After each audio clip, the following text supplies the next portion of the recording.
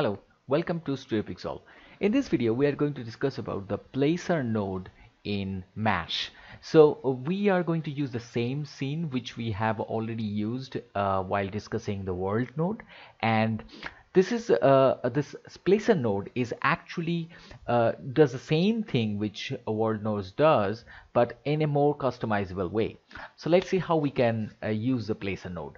So first, as usual, let me check whether everything is in 000. I have already told you in the earlier version of the Smash nodes that I found I don't know, I'm still not very uh, convinced that this has any specific reason for that, but I found that if you're making all the values to 000, the object that we are going to use for scattering, it actually works perfectly rather than having certain nodes in your translate values. So let's freeze them before you move to use them. Okay, so select the object you want to scatter and go to FX, Mesh, option box, reset settings, apply and close. Now, as usual, you can see that the mesh node has already done its work. But this time what you have to do is you have to go to mesh distributor, and I just reduce it to 1 because I really don't need more than 1 while creating this. So now go to a mesh 2 node and click on the placer and add placer node. Now immediately you can see there are certain different attributes came up, and also there are certain brush type and some transformation tools are actually came up. So I'll just explain most of them, and which are really important, and which I found is the most important tools which you will actually need to use this node. So first of all is the add node. Now what is going to do is this is where we can paint our objects on the surface. So you can see I can paint my object and it will exactly place uh, as we want. So it's absolutely customizable. I mean, it's really fantastic. And as it's an add node, if you want to delete them, you just have to select the delete node and you just remove them. So it's almost like a paint effect sort of thing, which already happened in which already is in Maya. Now in the brush settings, the settings are absolutely common settings like any artisan brushes which Maya has since Maya 4.5. So all the old Maya users which are using artisan brushes have no problem to to understand these things. So first of all, the brush radius, so you will get increase your brush size. Now brush spacing is something which is really important, because that will connect a lot of different things in this particular tool. So first of all, I would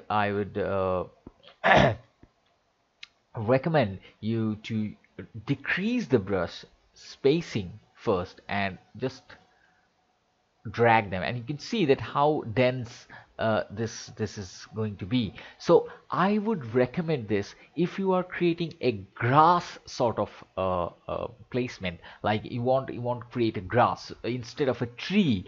Then this is the ideal thing that you can do while creating your grassland. So this is really fantastic. But why I'm actually using this brush spacing, decrease the brush spacing, is because I want to show you another brush option which is called the collide brush through this. So select the collide brush. Now you can see that immediately all the options got gone unusable, and if I start painting on them, it's absolutely fantastic that how they are actually getting scattered, from each other, so that they are not colliding at all each other. So you can understand that what is going on over here is really fantastic, that if any of the object is colliding with each other, they are going to be separated by this particular brush. Now this is really interesting and very important. The third, the brush ID, I'm not really sure what exactly this particular brush do, but I suppose that this is something related to paint ID, which you can use in mesh animation later on, but not in context of placing this kind of objects. But yes, if you are using any IDs while animating the mesh, then I think this will be the right one to use. Apart from this, these are the transformation tools which are out there, and I told you that this is a very customizable node for creating, placing object. Now I'll just place them, and what I will do is I want to place them in differently, and I want to move them. So what you can do is you can drag that area, and immediately you can see you can select those base points. And earlier in the dynamic node, I have told you that we actually cannot select any of the object and hit move tool, and I cannot move them at all. Okay, and we have to use uh, the offset node for that. But you can see it's in the offset node, that offset or multiply or rotate or override values. So that was the only way to to create to move any of your mesh objects. But here in the mesh placer node, you will find out, while selecting on the uh, selecting the move tool, you can drag. Oops, sorry, I have to select. Sorry. Yes, I don't know what is going on.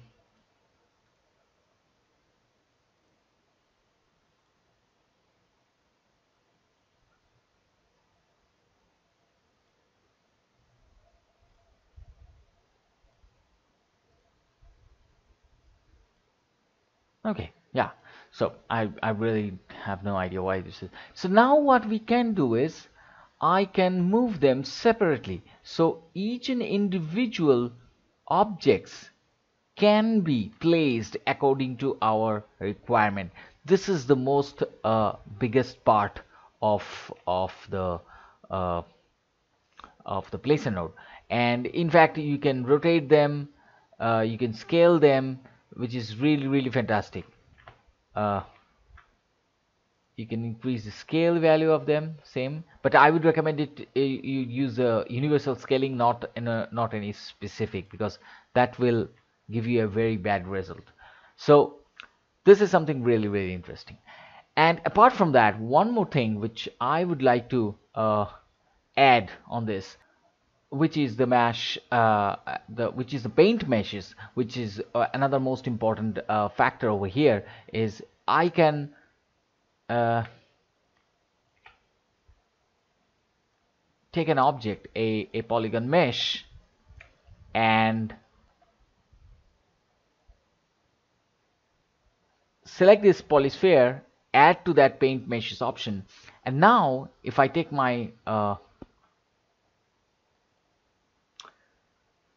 add brush, and I will start painting on my surface, which was earlier been selected, nothing is happening.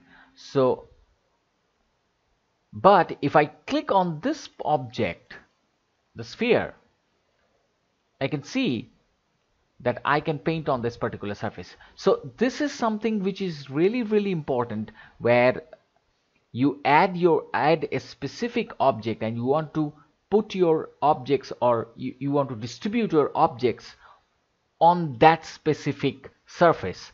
So you don't need to create an entire scene or entire field for that. If you want to add certain marsh or certain grass on specific areas, you can separate them and make them a separate object and put those grasses on that particular that specific subject sorry, specific mesh. So this is something really interesting and also very convenient to place your desired desired objects like rocks, like grasses, or even trees. So these are the major part for the placer node. I hope you understand and enjoy this video.